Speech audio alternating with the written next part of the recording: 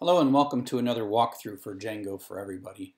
In this particular walkthrough we're going to play with the Favicon. And so the Favicon is a special little icon that shows up at your root /favicon.ico. There's a whole series of Favicons, but this is sort of the original classic one. And you should be able to see it. And it's also what happens in your bookmarks or your little tabs. And so it's kind of a fun little way to brand your site. And if you've been grabbing my code, you have got a favicon sitting here in Django's home static favicon.ico.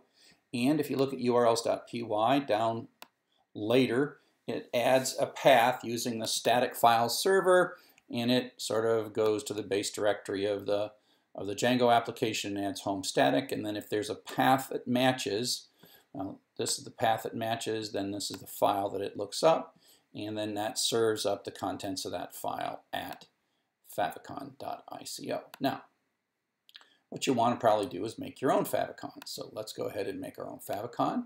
Here is a favicon converter, and let's go ahead and grab a file.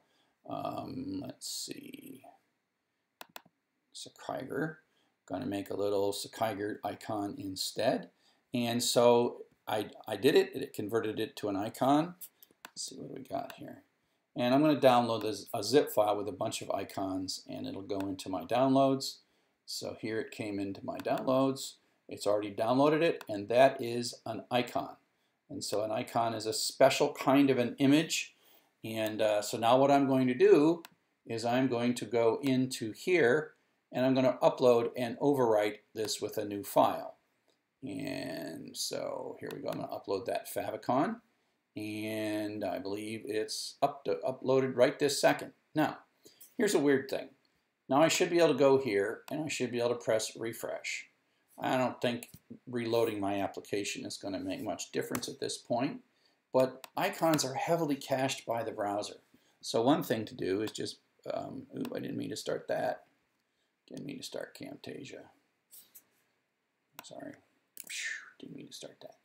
So I can go here in a different browser, and I can see the icon.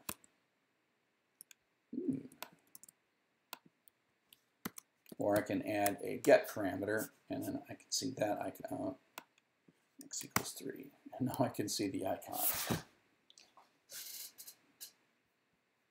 So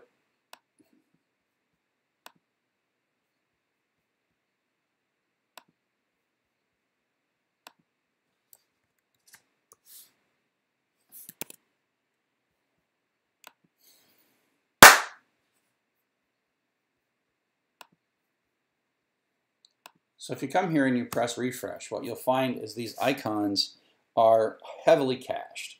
And that's just because you don't want to overload the server getting an icon on every page. So to really do this right, the way to force the cache, and we've seen this like in JSON, you can add a get parameter x equals 42. And that basically says it's going to ignore this, and it's just going to get, because that's a query parameter, it's not part of the path. And it's going to load the new icon. So it might take a while before you're going to see that icon show up, and so don't feel too bad. If you can do this thing where you go directly and you add this question mark, you should be able to see your brand new icon. And then later, or maybe if you run with a different browser, but if you've used a different browser and it's got a cached icon, away it goes. And you can go Google how to clear the favicon on my browser, and you'll find it's not trivial. So this is the way that I do it. I just add a get parameter, and then that does it. So I hope this little favicon walkthrough was helpful to you. Cheers.